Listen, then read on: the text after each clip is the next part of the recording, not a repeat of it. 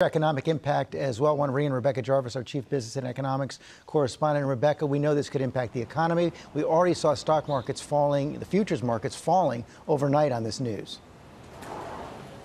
Yeah, that's right, George. And we are living in this moment, this time of peak uncertainty. This is one more thing to just ratchet up the volume, ratchet up the heat on this entire situation.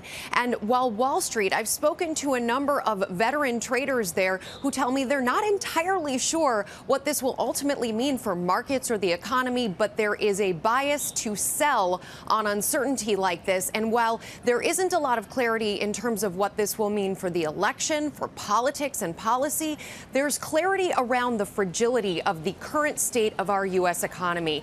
8.4% unemployment. You have millions of Americans who continue to collect unemployment in this country. 837,000 Americans just last week filed new claims for unemployment benefits. We have seen for weeks and months now highly elevated numbers of American layoffs. And at this point in the recovery, we've only recovered about half of the more than 20 million jobs lost in the state of this pandemic. And George, what's very important is that an hour away from now, we will get the September jobs report. That will be the final jobs report before the election, expected to show 800,000 new jobs added back to the economy in the month of September.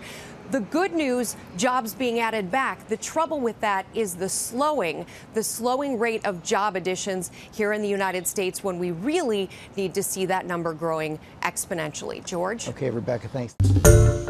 Hi, everyone. George Stephanopoulos here. Thanks for checking out the ABC News YouTube channel. If you'd like to get more videos, show highlights, and watch live event coverage, click on the right over here to subscribe to our channel. And don't forget to download the ABC News app for breaking news alerts. Thanks for watching.